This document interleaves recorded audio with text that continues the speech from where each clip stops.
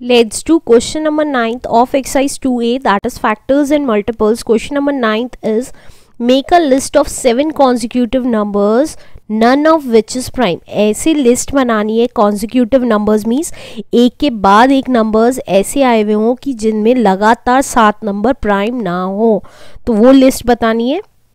चलिए 1 से 100 तक पहले काउंटिंग कर लेते हैं, काउंटिंग लिख लेते हैं, फिर देखते हैं कि कौन से ऐसे नंबर हैं. तो देखिए ये हमने 1 से 100 तक की काउंटिंग लिख ली है. अब हम इसमें से वो नंबर्स निकालेंगे जो प्राइम नंबर नहीं है. ऐसे 7 कॉन्जिक्यूटिव, एक लगातार कॉन्जिक्यूटिव नंबर्स निकालने जो हमारे प्राइम नंबर नहीं है, उन्हें कलर करना है. तो 1 हमारा प्राइम नंबर नहीं है, ये कलर कर दिया. 2 हमारा प्राइम नंबर है लेकिन 2 के सारे मल्टीपल्स प्राइम नंबर नहीं होते, तो 2 के सारे मल्टीपल्स हमने कलर कर देंगे क्योंकि 2 के मल्टीपल्स प्राइम नंबर नहीं होते.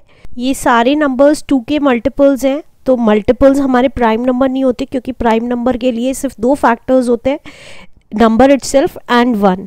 अब इसी तरीके से 3 हमारा प्राइम नंबर है, तो 3 के मल्टीपल्स हमारे प्राइम नंबर नहीं होंगे. तो 3 के मल्टीपल्स कौन कौन सा हुआ है? ये 9 उसका मल्टीपल हुआ, एंड 15 उसका मल्टीपल हुआ, एंड 27 मल्टीपल हुआ, एंड 33 मल्टीपल हुआ, 39 उसका मल्टीपल हुआ, 21 भी मल्टीपल हुआ, 51 भी मल्टीपल हो गया, एंड 57 भी मल्टीपल है, 63 भी मल्टीपल है 3 का, 69 भी मल्टीपल है 3 का, 89 भी मल्टीपल है 3 का, और 99 भी मल्टीपल है 3 का. अब इसी तरीके से 5 हमारा प्राइम नंबर है और 7 हमारा प्राइम नंबर है, उसके मल्टीपल्स भी हमारे प्राइम नंबर नहीं है, तो हमने उसके सबके मल्टीपल्स 7 के और 5 के मल्टीपल्स को मार्क कर दिया जो कि हमारे प्राइम नंबर नहीं है. देखिए इतना ही करने पे आपको, अगर आप देखेंगे ध्यान से, तो हमें क्या निकालने थे क्वेश्चन में? 7 कॉन्जिक्यूटिव नंबर्स निकालने थे विच इज़ नॉट प्राइम, जो कि प्राइम नहीं थे. अगर आप देखें तो ये 6 नंबर लगातार ऐसे आ रहे हैं जो कि प्राइम नहीं है, और एक इससे पहले का 90. तो हमें पता चल गया कौन से ऐसे नंबर्स हैं जो कि प्राइम नहीं है. मैं उनको कलर कर देती हूँ, तो वो 6 नंबर्स हमारे अलग दिखेंगे जिससे कि, तो ये वो 6 नंबर्स हैं. पहला है 90, दूसरा है 91, तीसरा है 92, देन 93, 94 एंड 95. ये ऐसे 7 नंबर्स हैं जो कि हमारे प्राइम नहीं है और लगातार हैं, कॉन्जिक्यूटिव.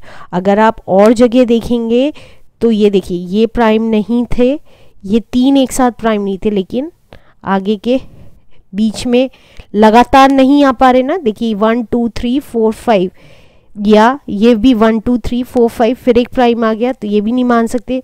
ये भी 5 नंबर्स हैं, तो सिर्फ यही एक ऐसे 6 नंबर्स हैं जो कि प्राइम नहीं है और लगातार हैं.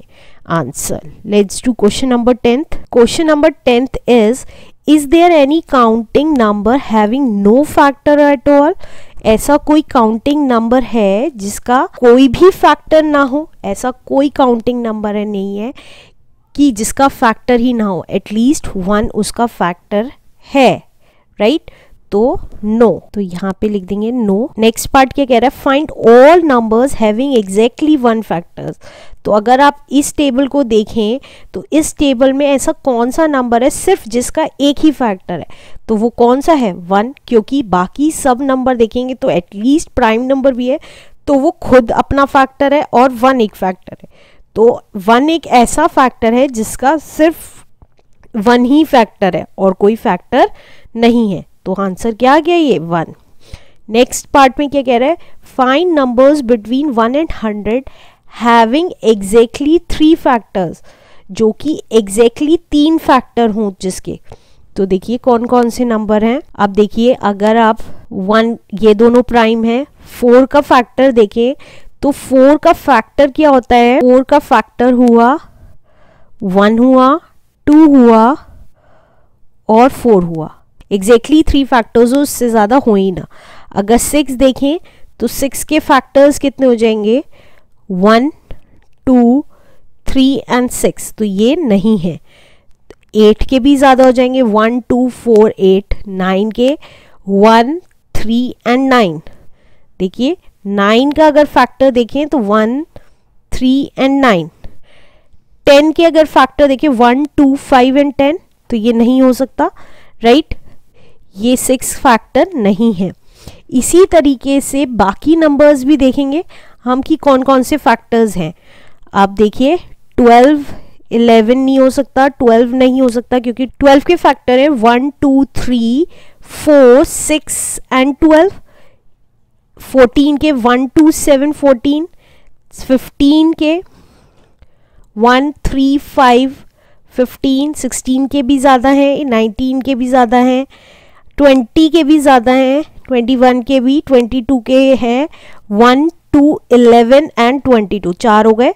तो 24 के देखें 1, 6 एंड 4 हुआ, 6 हुआ, 3 हुआ, 2 हुआ, बहुत सारे हो गए। 25 के देखें 1, 5 एंड 25, या 25 एक ऐसा फैक्टर है, तो हमने ये लिख लिया, इसका है 1, 5 एंड 25। एक चीज़ आप ध्यान देंगे कि 4 किसी भी नंबर का डबल, 2 का डबल 4, 3 का डबल है 9, 5 का डबल 25, इसी तरीके से 7 का डबल 49। तो इसका मतलब 49 के भी अगर देखें 1, 7 और 49 है, राइट। तो दैट्स इट। अगर हम 11 का फैक्टर करें, 11 का डबल 11 इंटू 11 होता है 121, वो 100 से ऊपर बैठ जाता है, राइट। तो बस यही ऐसे 4 नंबर्स हैं, कौन कौन से, 4, 9, 25 एंड 49, जिसके एग्जैक्टली 3 फैक्टर्स हैं। तो हम यहाँ लिख देंगे इसके answer 4, 9, 25 and 49 is the answer.